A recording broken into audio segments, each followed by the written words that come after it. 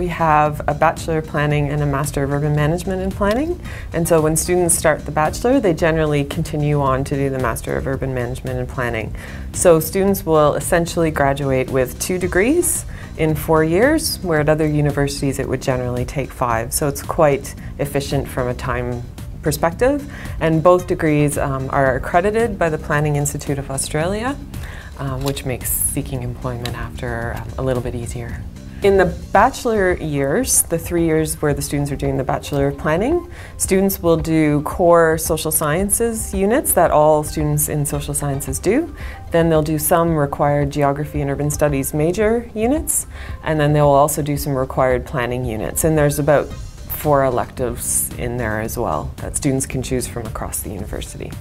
In the master year, there is a unit called the Urban Planning Placement Project, and students are placed within either a local council or a non-governmental organization or a private planning consultancy firm, and they complete at least 6 full days of work at this workplace.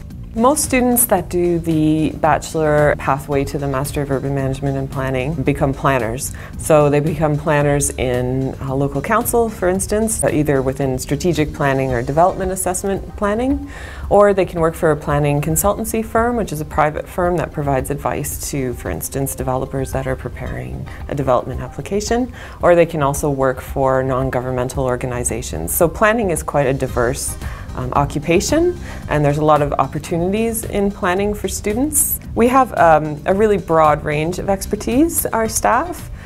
We have staff who have expertise in the legal frameworks of planning, we have staff who have expertise in more of the social and economic types of planning, and then we also have staff who have expertise in, for instance, urban design as well. So we come to teaching the units with a broad range of expertise and diverse backgrounds.